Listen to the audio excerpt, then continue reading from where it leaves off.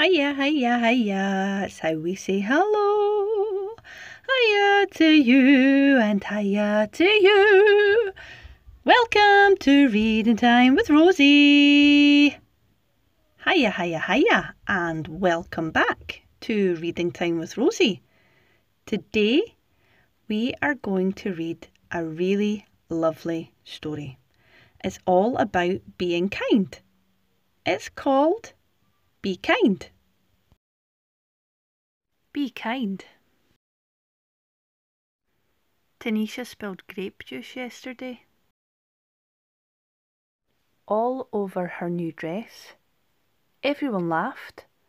I almost did too, but Mom always tells me to be kind, so I tried. I don't think it worked. I said, "Purple is my favourite colour." I thought Tanisha would smile, but she ran into the hall instead. When she came back, snack time was over.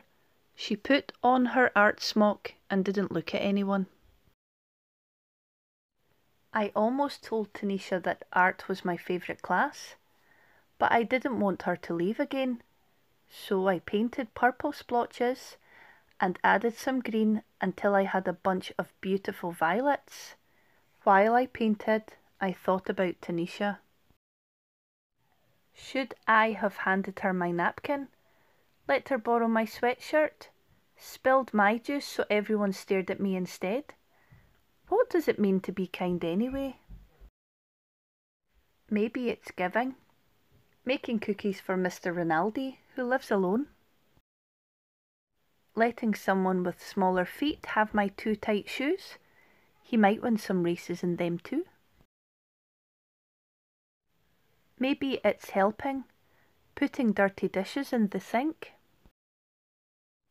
Cleaning up after Otis, our class guinea pig. He's a messy eater. Maybe it's paying attention, telling Desmond I like his blue boots, asking the new girl to be my partner, listening to Aunt Franny's stories, even the ones I've heard before. Being kind should be easy, like throwing away a wrapper, or recycling a bottle, or saying thank you, bless you. My mom says the quickest way to be kind is to use people's names. Hey Kayla, what's new Omar? Good afternoon Rabbi Mendelbaum. Being kind can be hard too, even when you know what to do. Teaching someone something I'm good at is tricky, even when I'm patient. And sticking up for someone when other kids aren't kind is really hard and really scary. Maybe I can't solve Tanisha's grape juice problem. Maybe all I can do is sit by her in art class and paint this picture for her, because I know she likes purple too.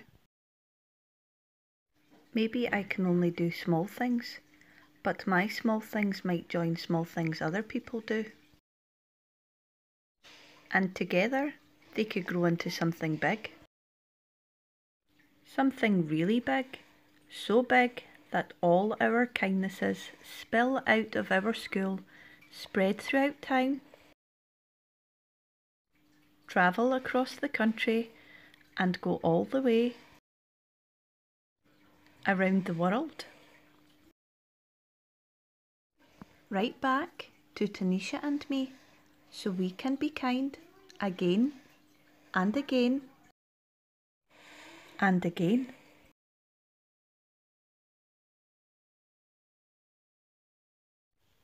What a lovely story.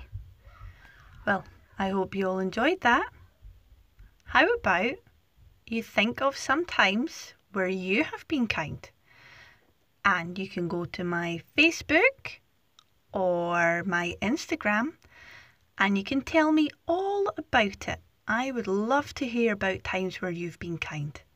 So until next time, stay safe, be kind. See you later.